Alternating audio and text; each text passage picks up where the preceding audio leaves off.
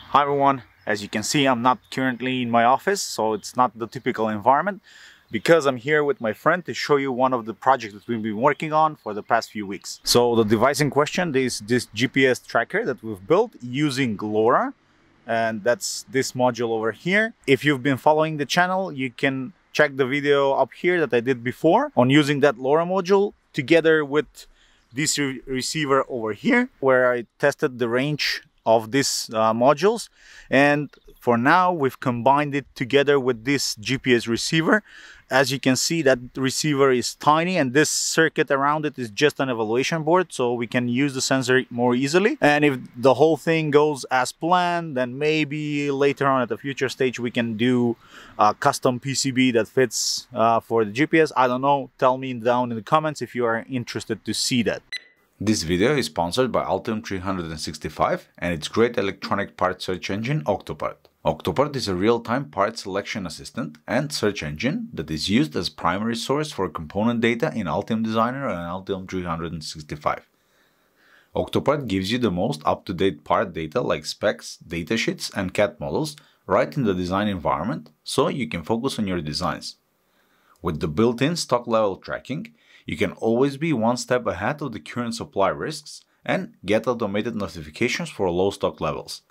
Keep your design momentum going by having the right component info handy in the design environment, and trust Octopart to recommend the best components to fit your criteria so you can focus on problem solving and creative thinking. Visit the link in the video description to get your Altium Designer free trial along with a free subscription to Altium 365. And visit octopart.com to find the right components for your next project. So this project consists of two parts. We have the receiver here that is connected with an app that Slavko built, and you can check more details about the app on his channel that will be linked up here and down in the description. And the receiver that's mounted there on the bike with the very scientific method of using just electrical tape. Now, the point of this test that we are running here today is to show it how it works, and I will be located here with the phone and the receiver, and Slavko will go and drive around this park to see if we can track his location. You can use this out in the woods, you can use this on hunting, on biking trips, you can use it on mountaineering, and whenever you need to track with someone else and you're not requiring a GSM connection on the transmitter part. Instead, the entire communication is done through LoRa, and then the app on the phone, which already has GSM, will be used to track your location, which is marked with the blue marker, and show you the location of the transmitter along with the last 10 points that we have for that location. So you can see where the tracker has been and where it's going depending on the markers that you see on the map. This idea is great. So if you wanna kind of track dogs on hunting, so in this situation I'm gonna be the dog.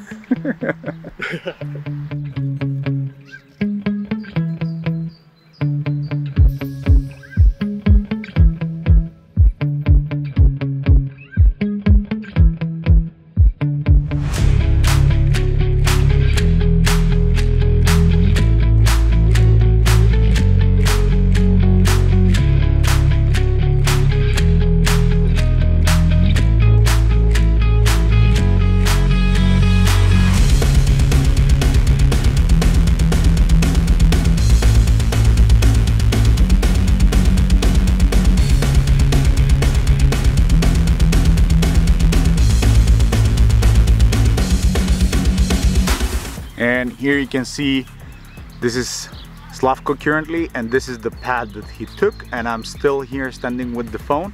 That's my location, and you can see that he is going this direction. He's gonna make a circle around the park and come back here again to join me, and the whole communication, as I said before, is done through the LoRa board. So this system is really, we think it's really awesome when you need to track something but you don't want to have a separate GSM with a separate plan and separate payment, but instead you can use LoRa. And in the mountain, for example, this can be very helpful because there might be places that you don't have the reception, and you can have the offline map using the GPS location on your phone and then the GPS location on the tracker, and you can track, as Slavko said, your dog, for example, or any colleagues that you have that are together with you on that mountaineering trip or on that bicycle ride that's out in, I don't know, somewhere.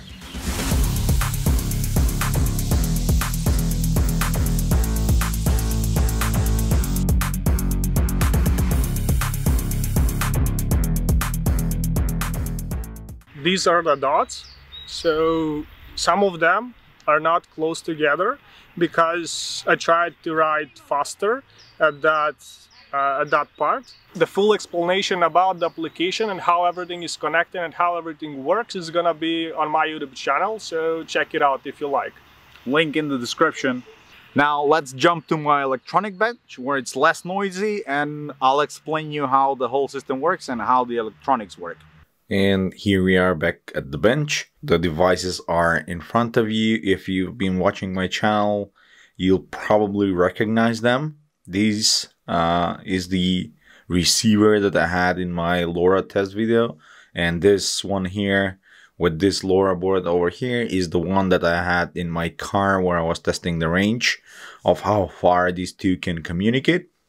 And the only addition is this logic level shifter. You can see the video for it up here in the corner, and the star of the show of this project, which is this RYS8830 GPS receiver. As you can see, the receiver is tiny, measuring just 11 by 11 millimeters, and it's 2 millimeters in thickness.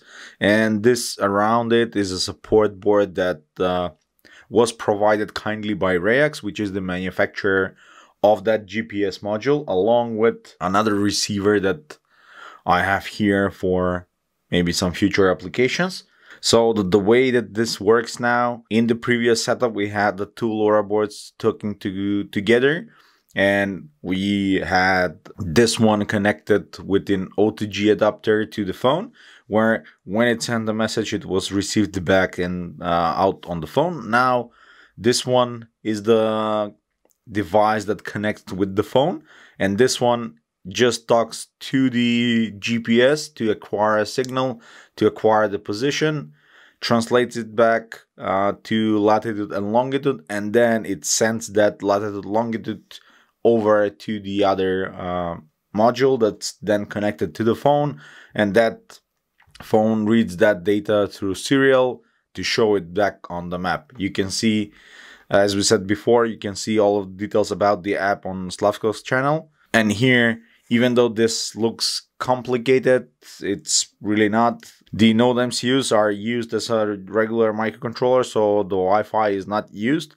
Here we have the logic level shifter that needs to convert the 3.3 volt signal down to 1.8 that this device requires, and that's with the sole purpose of being very low power, so it can be done in mobile application, as we said, probably in a dog tracker or any application that requires tracking of certain objects through GPS.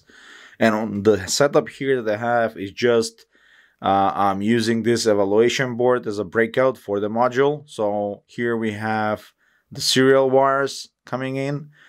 We have one of this is ground, one of this is providing 5 volts before the regulator. As you can see, I've soldered the wire directly on the input of the USB, and that goes through this regulator and then through these circuits to regulate it down to 1.8, which is required for the receiver.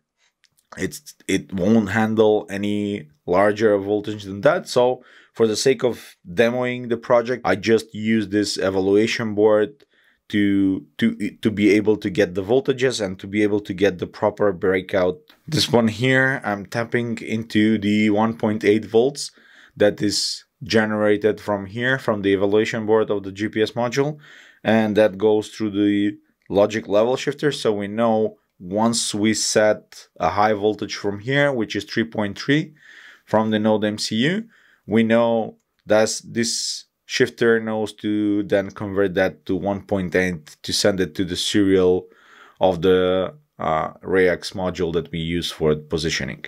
And here is the entire software part of the project. On the left, we have the sketch running on the GPS module, and it's named GPS to LoRa, which means that it acquires the GPS signal and it then sends to LoRa. And on the right, we have the receiving part of the code, which is LoRa to app.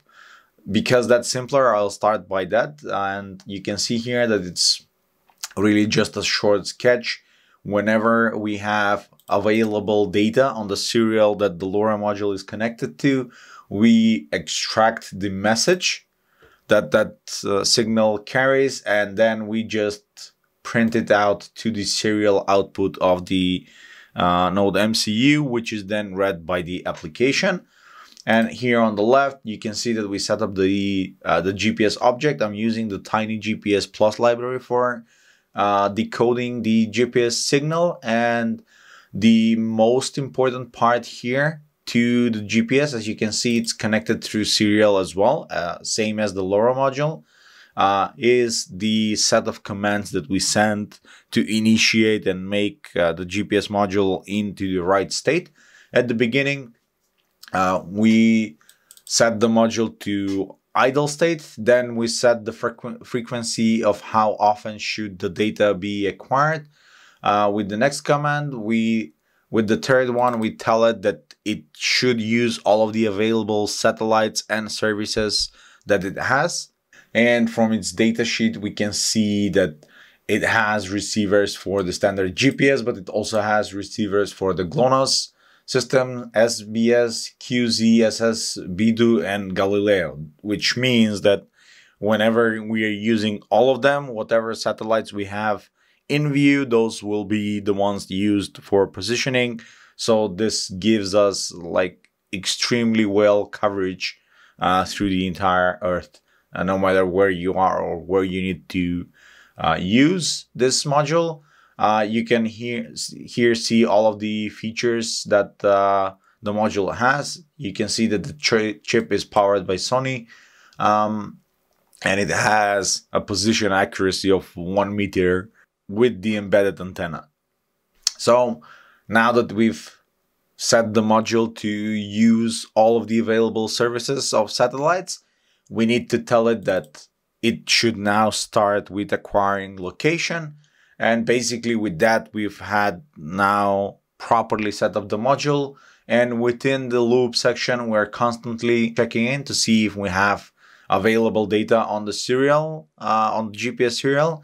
And if we do, we try to encode that data into a proper location, into a proper object. And if that was encoded as a proper object, then we go into the display info function, where we are first checking if that location is valid. And if it is, then we are sending that data through LoRa. I won't stick to the LoRa sending part because it's exactly the same as in my LoRa testing video. You can check that out. But also you have the code here, so you can basically look at that yourself. And all in all, that's about it. If for some reason we have some problem with the receiver and we do not receive any data within 5 seconds from turning on, then we just display a message that there is a problem with the communication with the GPS.